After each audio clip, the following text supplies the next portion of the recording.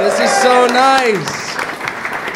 This is such a special night. There's a lot of brown people here. Perfect. This is who I send messages to. This is what I wanted.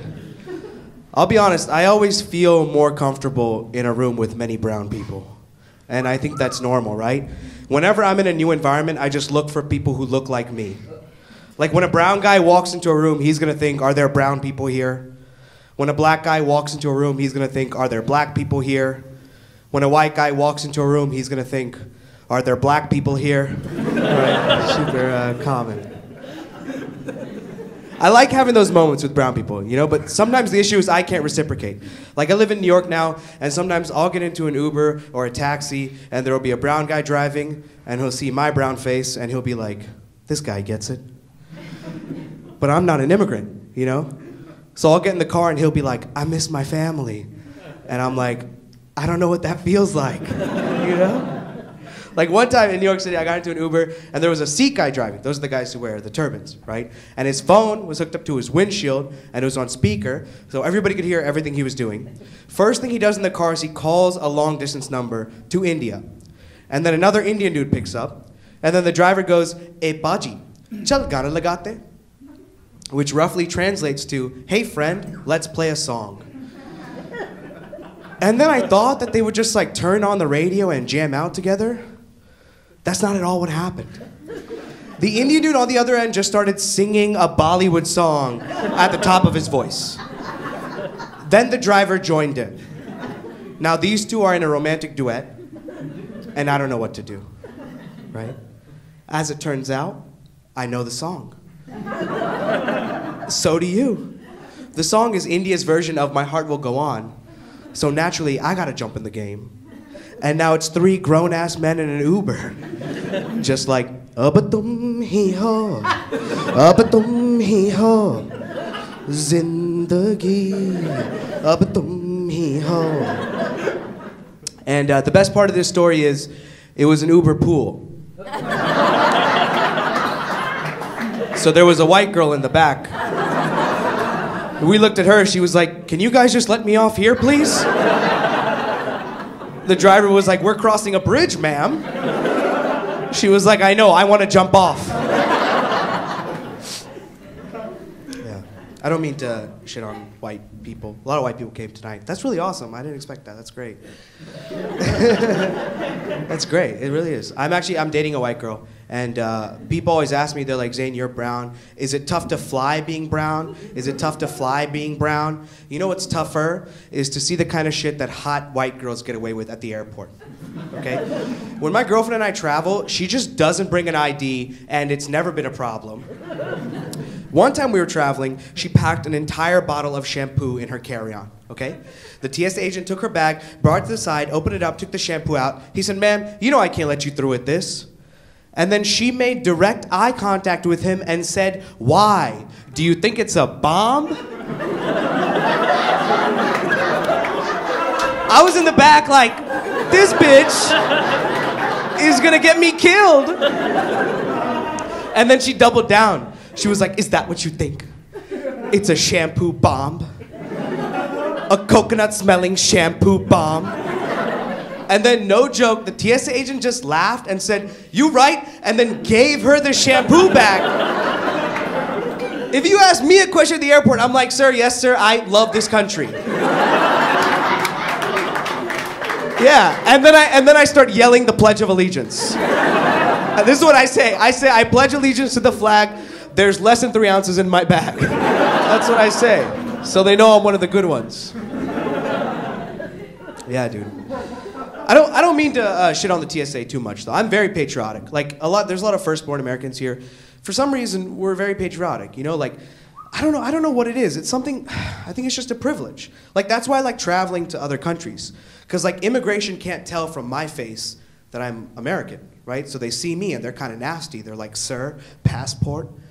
And then I just slam that blue passport down with that big gold eagle on it. And I'm like, fucking say something, bruh. Say something right now. That's what I thought, Thailand. That's what I thought. Dude, I'm so patriotic. I'm so patriotic that sometimes I just think about the moon landing when I'm sad.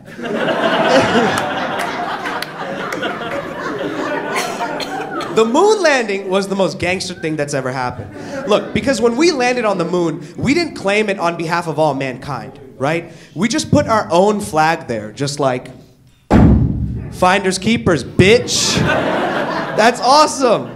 You know what that means? That means that if we ever find life on the moon, technically it's American. Which has got to piss off the immigrants. Because they're like, okay, you call us illegal aliens, but the literal alien is a citizen? Okay, no, that's fine. Yeah, no. Yeah, I need to learn English, but he communicates in beeps. Okay. Dude, if being on the moon made you a citizen, immigrants would find a way to get there. They're too hardworking. It would take one dude who's like, all right, if you're building a wall, I'm building a spaceship. And then 6 months from now, you turn on the TV and Anderson Cooper is like, after Neil Armstrong and Buzz Aldrin, Jose Gonzalez is the third man on the moon. Over to you, Jose. And he's like, is one pequeño step for man,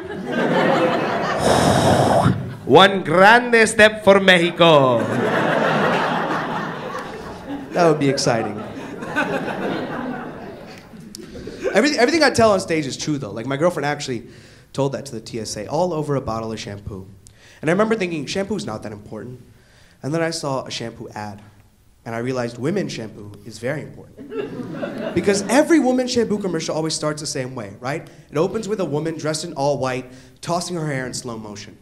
But it's not all slow-mo, right? It's like regular speed, then they hit you with the slow-mo, back to regular speed. Right? Every women's shampoo commercial starts like this, the one's like this.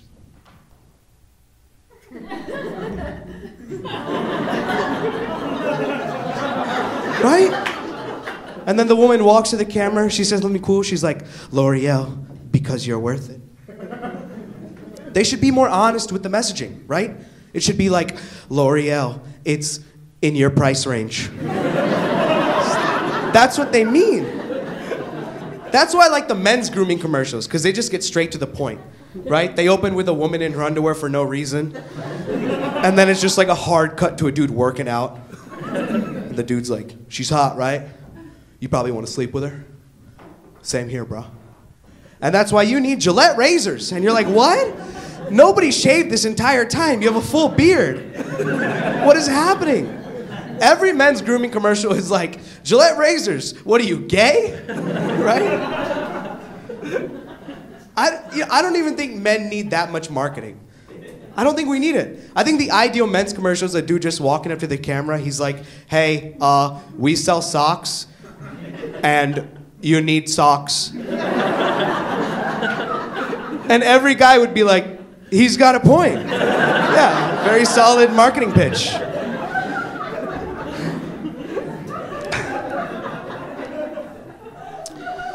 So yeah, man, I'm in an interracial relationship. It's fun. It's cool. People always ask me, they're like, Zain, when your parents found out, when your mom found out, was your mom mad? Was your mom mad? No, man, my mom and I are really good friends. When I told my mom that I had a white girlfriend, in the situation, she acted like she was a high-powered attorney and I was a rich client, and I had just messed up. I walked in the room, I was like, you're gonna wanna have a seat. She was like, what's going on? Tell me. And I was like, I'm dating a girl. And she was like, girl. Okay, good start. We've been a little worried. What seems to be the problem? And I was like, she's white. And my mom was like, God damn it. Now I gotta clean this mess up. How white are we talking? I was like, her family owns a farm. Her family. Okay, all right, okay. We just need an alibi. We need an alibi. What does she do professionally? And I was like, well, she's about to graduate Harvard Law School. And she was like, Harvard? Well then, we might just turn this case around. She was into it.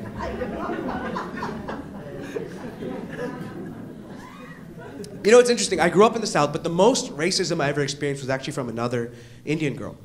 I was dating a Hindu girl in college, and I'm Muslim. Look, I'm Muslim, but I'm not gonna stand up here and pretend to be perfect, okay? Occasionally, I drink, and I smoke, and I fool around, all right? I don't eat pork, though, because I'm not a goddamn infidel.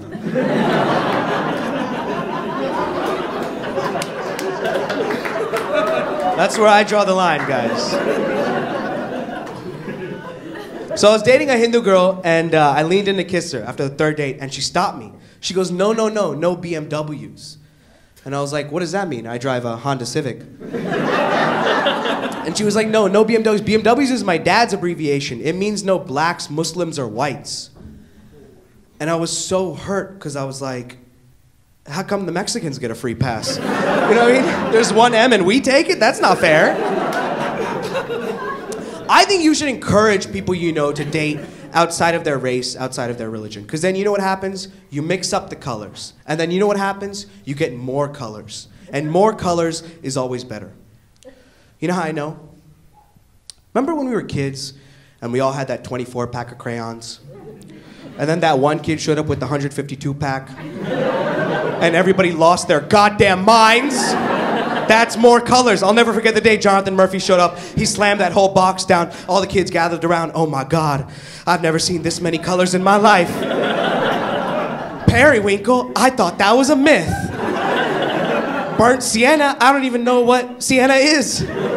One kid gets up, he's like, hey Jonathan, can I borrow your brown crayon? Mine's kind of dull. Jonathan goes, yours is dull? I'll take care of it. Grabs the crayon, flips the box over. There's a sharpener on the other side. Now kids are really losing their minds, right?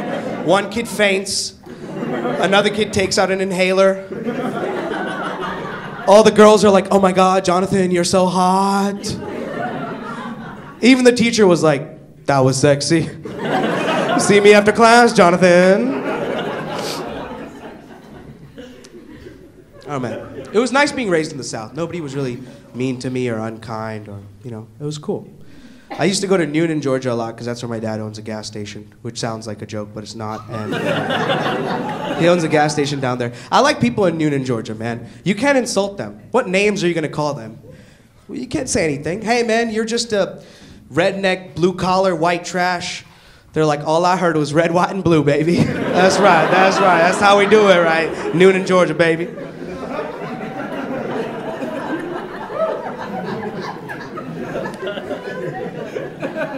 There's a lot of conservatives out there. I think conservatives get a bad rap, right? It's too easy to make fun of them nowadays. There's a lot of conservatives out there. They're good people. It's just that the world is changing very quickly, and they can't always keep up. You know, like I used to work with a guy like that. I used to work as a consultant. And I used to work with a very southern, very conservative dude. And one night, he and I are at dinner with our client. And our client says that he's married and he has a son. It's like, interesting. A week later, it's just me and the client talking one-on-one. And the client goes, I want to move out of my neighborhood because there's too many gays there.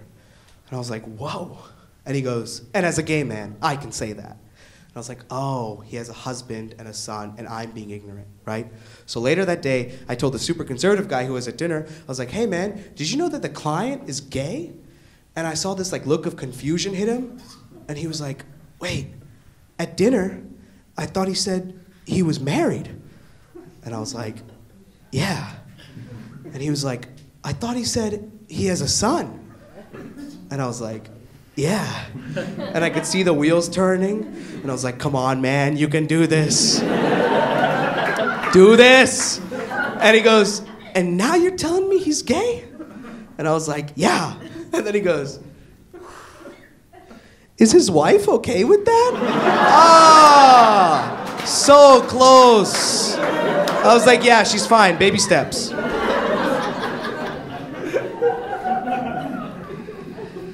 I've had good experiences in the South, you know? Like one time I went to church on Christmas Eve. It was an interesting story.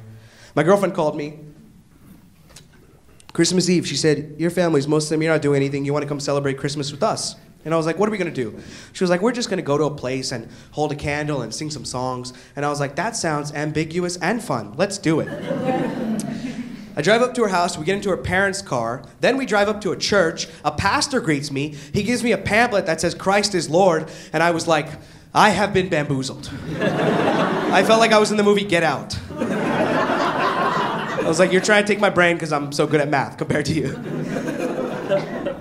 And I walked into that church on Christmas Eve, and sometimes I feel like I'm a casual Muslim. But walking into that Southern Baptist church, I went from being a casual Muslim to a business formal Muslim very quickly, right? They had a little roster where you could write your name. I wrote my whole name, Zain Akbar Muhammad Sharif.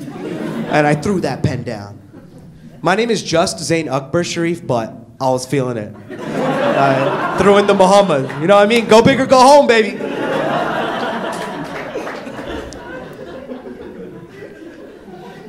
And I sat in that church, and I felt so guarded and defensive. I felt like I shouldn't be there. I felt like I was betraying some part of my identity by being there. And I looked at her, and she was just so happy. And I was like, that's love. It's putting yourself out there in uncomfortable situations for people you care about. And so I sat in that church that day, and I did what I had to. I sang those songs about how dope Jesus is. And I learned some things. I learned that you're not supposed to clap between the songs. Did you know that? I learned that they don't take requests like a DJ. You can't be like, yo, let me get Silent Night. I know the words. I learned that they really don't like it if you say the word debatable after everything the pastor says. Pastor's like, we all agree Christ is the Son of God. I'm like, debatable. I have contrary evidence.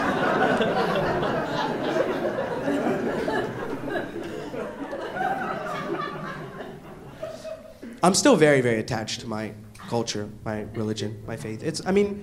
I grew up like that, you know? Like when I was growing up, every summer we would go to India. My whole family would go. And in my family, it's me, my brother, my mom, and my dad. And I'm the favorite child. I just know I am.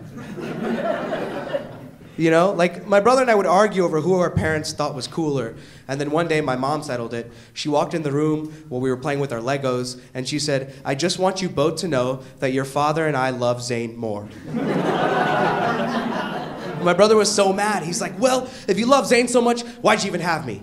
And she said, Zain needed a friend.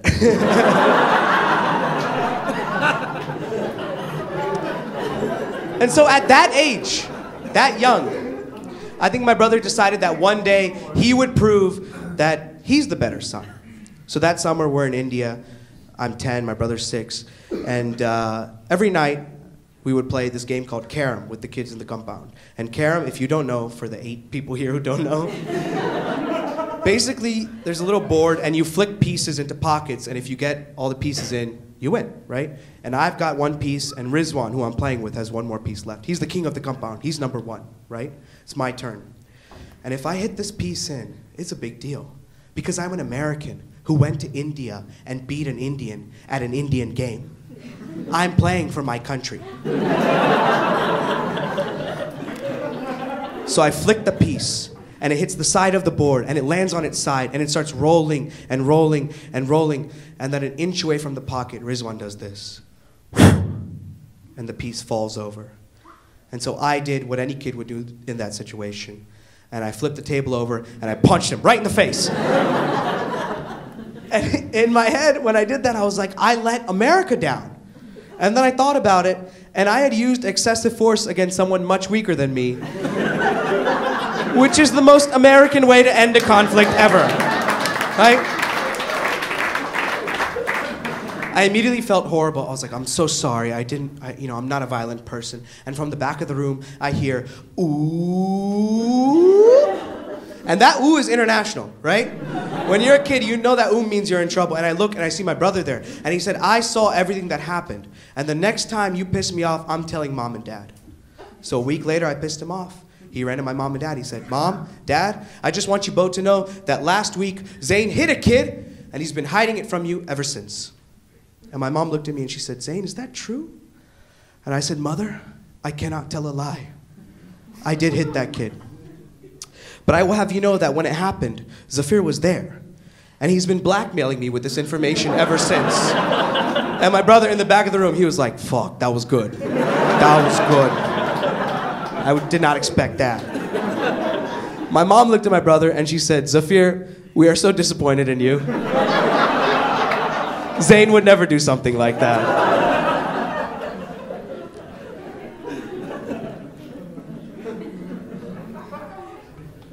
Very close to my mom, man. She was there. She was there when I got into my first fight. It was in a mosque. Khanif, for those of you who know what that is. So in a mosque, it was after Friday prayers. After Friday prayers, this is what happens. Everybody kind of hangs out, socializes, all the kids play. And I'm a kid, little kid. I walk into one of the rooms, and I see a kid my age hitting my little brother on the head. And as an older brother, if you see your little brother in a fight, you have an obligation to get involved, right? But I am what you would call a pussy. So I ran to my mom, because I am also a snitch. And I said, Mom, somebody's hitting Zafir. And she goes, well, we gotta make it right. And I was like, oh man, now I gotta go to this kid, shake hands with him, pretend to be friends. And we find the kid, and my mom bends down and she says, I heard you were hitting my son. Is that true? And the kid, in front of all his friends, he goes, looks like the Sharif brothers need their mom to fight their battles for them. And then my mom goes like this, she goes, and then she slaps the shit out of this kid in front of everybody in the mosque. Yo, this slap was so loud, his soul left his body for 3 seconds and came back, right? The irony is we're in a mosque and this is the most spiritual experience he's ever had. And look, as a kid who got his ass beat by his mom his entire life, I cannot describe the joy of watching her hit a kid that wasn't hers, right? I was in the back like, oh, do it again. Okay, now there's a scene. Now this kid's mom comes running, and I was like, oh no, now his mom is gonna hit my mom, and my mom is gonna kill her. And she looks at the handprint on her son's face, and she goes, did this woman hit you? And before her son can answer, my mom goes, uh-huh. Why? He was hitting my son. And she said, and you thought that was enough of a reason to slap him in front of everybody in the mosque. And my mom goes like this, she goes, somebody had to. Most gangster shit I've ever heard in my life. I got goosebumps. Now that kid's mom raises her hand. Everybody's wondering, oh my God, what's gonna happen? What's gonna happen? Moment of tension. And then I swear to God, she turns and she slaps the shit out of her own son. And she says, apologize to this woman for making her hit you. And now this kid has to walk out of the mosque with 2 separate handprints from 2 different middle-aged Indian women. And the reason I like this story is because there are 2 misconceptions about Islam, right?